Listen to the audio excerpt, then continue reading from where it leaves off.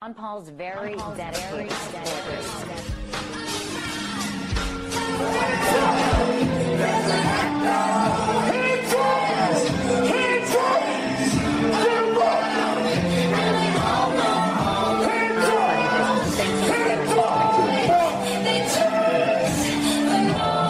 Just bang. It's difficult to watch this video of an Oregon child hurting himself in a fit of rage. 11-year-old Alex Eccles is severely autistic. His self-destructive behavior brought on by tuberous sclerosis, a genetic disorder that affects about 50,000 people in the U.S.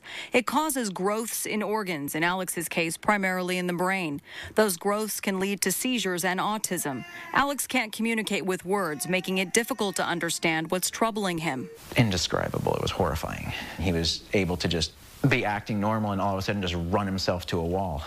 His parents have turned to a controversial treatment, medical marijuana, to manage Alex's behavior. When you've got no other options, are you honestly going to say no? It wasn't always this way, though. He was actually going to be Jake for the longest time, and when he was born, we saw him and said, that's not Jake, that's Alex. The day Alex was born, Jeremy and Karen Eccles were full of hope until 6 weeks later, when their baby had his first seizure. We didn't know he was going to be autistic at that time. I think he was 3 the first time he started hurting himself, though. By the time Alex was 5, it was intense, self-directed rage. Alex headbutted anything he could, bruising his forehead so badly, his father says the blood would drain until Alex's entire face was black and blue. They got him a helmet, swaddled him like a newborn, tried mood-altering drugs. But Alex's daily violent behavior became the Eugene family's new normal.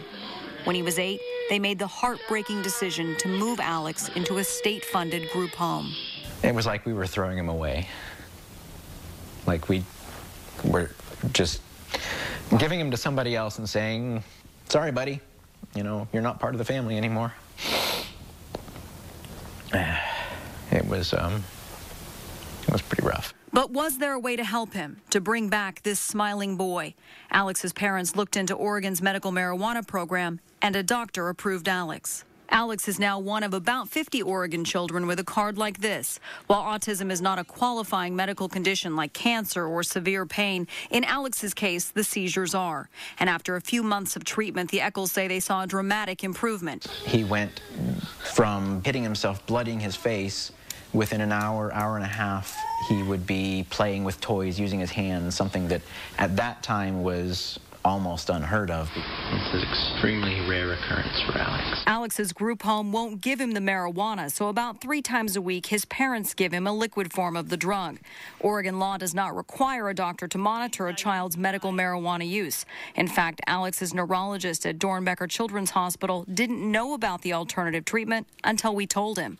Did it surprise you that they were trying something like No, this? I don't think so at all. I certainly am very much with them in my desire to help Alex. All of us want to help Alex. Alex's doctor didn't speak directly about the controversy of using medical marijuana on children, but the American Academy of Pediatrics is against it.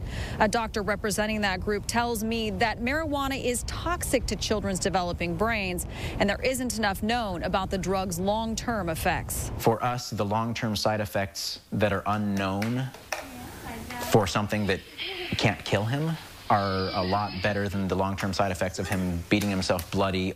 The Eccles also say they're not advocating the use of medical marijuana for all autistic children, but they say walk a mile in their shoes, and the treatment might not seem so extreme. Yeah, look at your little sister. Alex's parents say that they videotaped his episodes to prove that his injuries were self-inflicted. They've created a website about Alex's journey that includes a blog with updates, and we have a link to that on our website, kptv.com. So there is an inconsistency there.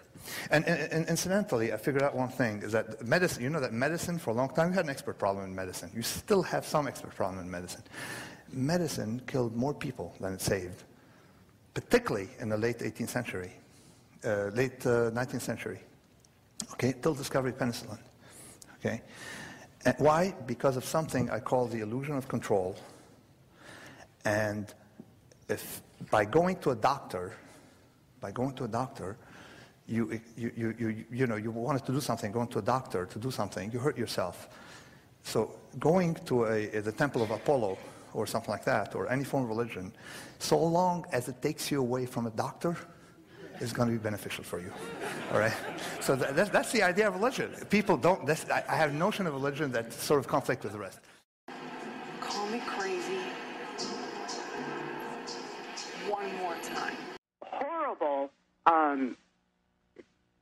drug industry that has been perpetuated in this country, which is just eroded morality in so many ways. And, you know, like you mentioned, though, the one thing is that marijuana was forbidden, so strong, and I certainly was never exposed to it. It was strictly forbidden. It is strictly forbidden in our military.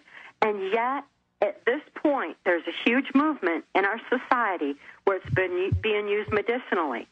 And that medicinal use is expanding into medicinal psychological use because they're finding that it's helping our soldiers with PTSD. It's helping people to be able to, you know, to have the neural pathways open back up, that mind expansion aspect of it. It's definitely just now coming to light, and with that, I think we're going to see a lot more awareness. We're going down today. First engineering, get us out of here. Quick, do it! That's it. Let's go.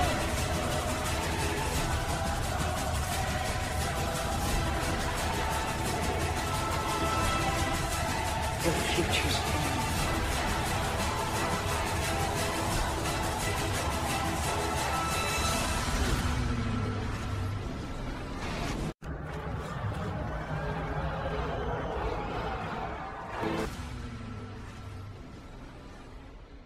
We have reached a landmark settlement with the nation's largest bank.